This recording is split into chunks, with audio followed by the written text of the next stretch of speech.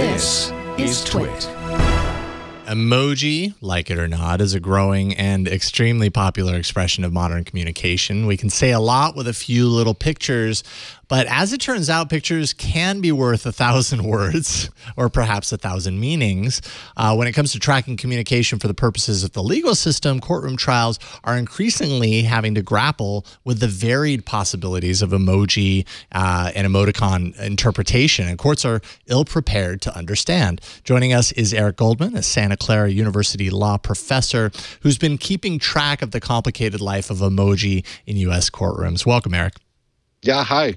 It's great to have you here. Thank you for joining us. So yeah, thank you. Why don't we kick things off by kind of setting the stage a little bit, describe maybe, I don't know if there's like a specific court case that really illustrates the challenge here. What would you say? Because you've been following this for a while now, so you've been envisioning a reckoning, an emoji reckoning of sorts.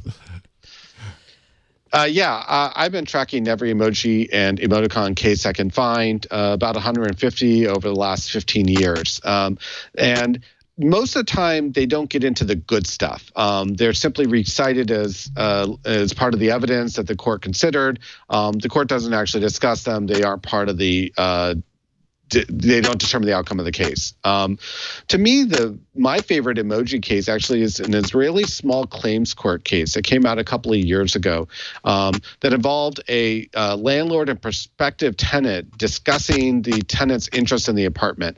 And the tenant sent a message that included a string of 6 emojis that the court ultimately concluded signaled that the tenant wanted to take the apartment, and therefore the landlord was justified in not renting it out for a period of time and could be compensated for having held off the market. So that was a good example of how the emojis were part of the communications, and they actually were part of how the parties ended up assessing each other's interest in each other. So do you feel like now more than ever, I mean, obviously 150 cases more or less, you know, over the however many years, it's not a whole lot of cases to begin with, but do you feel like it's ramping up at this point? I feel like emoji as a form of communication, more so than emoticon, like right now has exploded.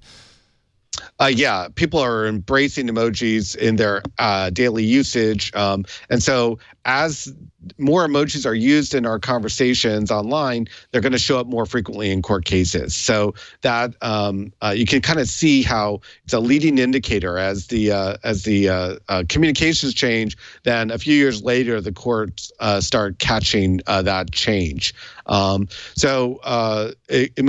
are rarely used in court cases anymore. They had a fad for a while. Emojis are the ones that are showing up, and 30% of all emoji uses just took place this last year. So you can see as you're scrolling through the screenshot there, you can see how it's just ramping up in a typical J curve.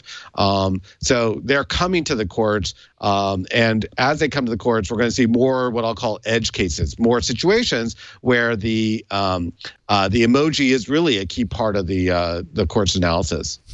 So are emoji more difficult to understand than regular language? I mean, like sarcasm, like if I say like, oh, I'm going to kill you, you know, like that can be interpreted different ways. Or how are emoji different than just regular language? It's a great question, and I think your baseline instinct is absolutely right. Emojis are just another way we're talking to each other, and because of that, emojis are going to be interpreted like all the other things that we interpret beyond text. So we absolutely interpret vocal inflections or ways that people are looking at each other or the hand symbols that they're using. These are all things that courts have been dealing with for centuries. So there's nothing new in terms of trying to figure out the meaning of non-textual communication. The question is there anything that's unique, special, or different about emojis? And I do think there are some things that are unique or different about them. And the most obvious one is that emojis look different on different platforms. An Apple's depiction of emoji might look different than an Android's depiction. And that kind of disparity in how they're depicted is something that I think is going to be a little bit different. It's like if you use that same vocal inflection, but I heard a different vocal inflection because of the way the technology mediated it, that would be the better analogy for an emoji.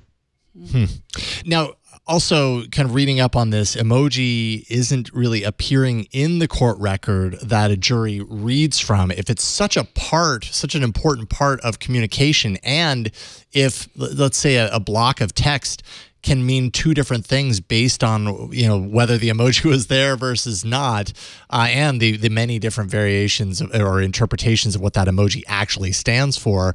Why is it not being included in the court record? Does the court not see the importance, or is it a technological barrier that keeps it like, we don't have emoji worked into our court record system? I'm sorry. What is it?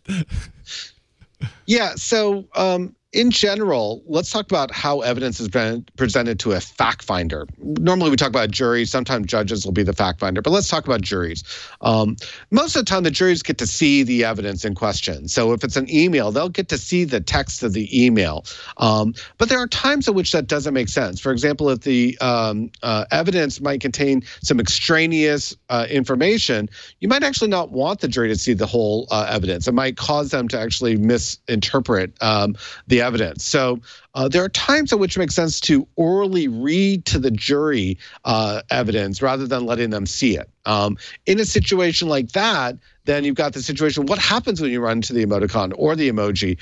How is that supposed to be shared with the jury? And the courts are going to figure that out, but it starts with the premise that the emoji is an essential part of the communication. If it's treated as a frivolous or non-significant part, then it won't be given the same kind of credit. But really, I think we all know better.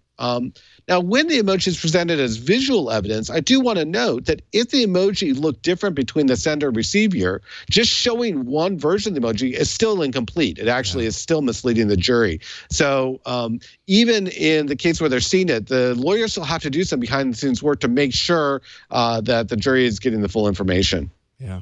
Now, do you do any work in copyright law and emoji? Like, I know that the platforms, like, Microsoft owns its, smiling poop emoji, and Apple owns its smiling poop emoji. Like, is that correct? Like, but is it confusing who owns the intellectual property of an emoji? Yeah, it is, unfortunately. Let's start with the basics, that emojis are capable of being owned under intellectual property laws, which blows a lot of people's minds. How is that even possible? Emojis should be free like the air.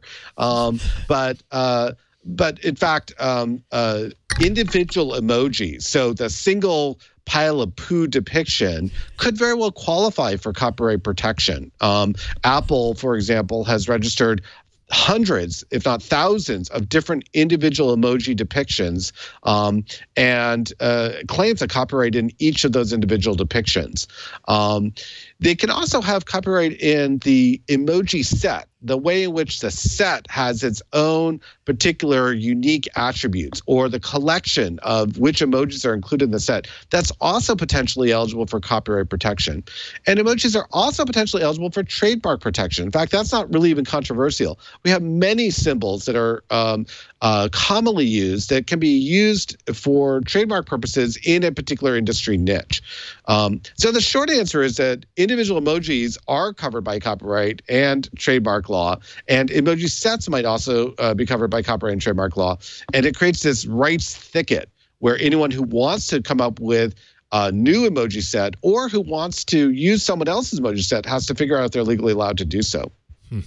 What would you recommend, or what would you suggest for judges who encounter, emoji in an increasing rate? What could they be doing differently that could help in all of this? Yeah, there's two main things that they could do differently. First, they should be aware that emojis might look different to different people, and so they should be expecting to see all the different depictions, not just whatever one lawyer introduces and says, this is the canonical version of the emoji. That's probably incomplete. In addition, the judges should make sure that they include the emojis that that were in evidence in the actual court opinion, rather than saying there was an emoji here when they restate the evidence. They should actually show the emoji that was issued, or if there were multiple depictions of that emoji, they should show the multiple depictions. So that's something judges just don't think about. They think of the emoji as not critical evidence in the opinion, and I think that's a mistake. Mm-hmm.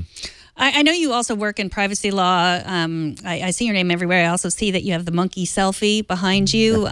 Were you involved in the monkey selfie case also? No, but everyone loves the monkey selfie case in my community. True. And who doesn't love Naruto? He's so cute. He is cute. I can't even remember where that came down. Like who owned the selfie? That actually was a win. Nobody owns a selfie. The selfie is free for all of us to use, so I was able to buy that particular image on the cheap because I didn't have to pay anyone any copyright royalties to use it. Didn't even have to pay the monkey. Yeah. Now, the smiling monkey selfie emoji, that's the emoji we need, and then who would own that? That would be crazy. Yeah, okay. You let me know when you work through the analysis on that one. You write that you're still waiting for a meaty emoji ruling to come your way out of all this. You know, like you said earlier, about 150 cases, nothing like incredibly pivotal around being the deciding factor of a case. What do you envision that will be when it happens? I mean, it's inevitable that it probably will happen at some point. The pinnacle emoji case. But what do you think is going to happen? I mean, because emojis are showing up in all different kinds of cases, there's all different ways that we might get that really big first analysis. Let me just give you some examples of what might occur. One obvious example would be contracts. Somebody says, an emoji speak, sure, I agree to those terms, and then they include emoji that's designed to be sarcastic or facetious. The same as the vocal inflection like you guys used earlier. Right. It's like, sure, I would do that. And so that would be the kind of thing where there could be millions of dollars at stake in that contract, where the emoji is actually designed to destroy or eliminate the contract formation. Another example would be some kind of threat case where someone is accused of having engaged in threatening behavior, like I'm going to go hurt this person. But then the emojis signal that they're joking or they're not really serious about it. It's just an overstatement. And yet the person might feel, in fact, threatened, or the police might think that it was still a true threat, even though the emoji might feel otherwise. So this could literally be the difference between someone going to jail for potentially years or walking away scot-free, based on how we interpret the emoji in the context of these alleged threats. Well, it's easy to think about emoji as being fun and games and so light, and because emoji are usually used in very light ways in how we communicate. But it's also very interesting to kind of analyze it through this legal lens and realize just how complicated it makes interpretation of language. And yeah, it just seems like it's going to get worse over time. Eric Goldman, blog.ericgoldman.org. Is that where you want people to kind of follow your thoughts on this topic going forward? Absolutely. And when we do get that meaty case, I'll be blogging it there. Right on. Eric, really appreciate your time. Thank you for joining us today. My pleasure.